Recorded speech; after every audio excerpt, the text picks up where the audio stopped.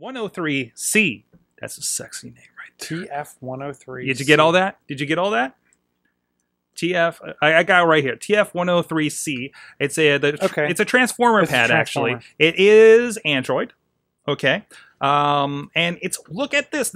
I'm actually looking at these. Not this in particular because this is Android, but I want this solution. I've been looking at this solution for my wife for her next computer because I was thinking, why not just get her a Windows tablet? Does she really need much more computing power than that? Right? And these connect. So for those on audio, we're looking at, what is that, a 10-inch? Yeah, it's a 10.1-inch tablet, he says in the chat room. It's an Intel Atom processor, detachable keyboard, completely comes with it.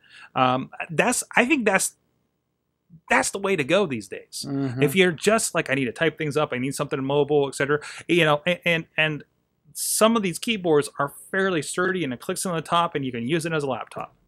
You know, I was at the Office Max Depot, whatever one it is, and they had one of these, and it took me a second. I was like, oh wait, this is Android. It was one of the Samsung tablets, and I was, you know, plugging away at the keyboard, and I was like, oh wait, you know, I think you're going to see more of these, you know, whereas, you know, people have been picking up MacBook Airs for the longest time. I think you're going to see more and more people pick these up. I think you see more and more people picking up these Android devices as productivity machines in this regard.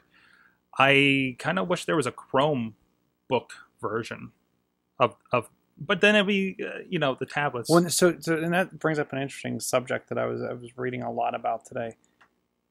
With Chrome, and have you read about, I think it's called ArcWeld?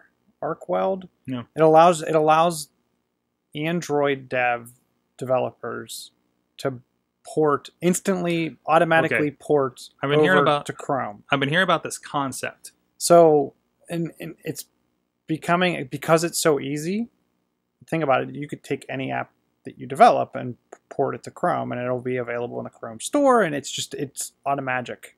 The interesting thing that a lot of people are coming back and saying is there needs to be more touchscreen Chromebooks because you're porting over touchscreen. You're porting touchscreen, but everyone that's trying it out is loving it. Mm-hmm. The fact that all their apps, think about it, now your app, just like it used to be, okay, the website I visit follows me from my phone to my tablet to my laptop to wherever.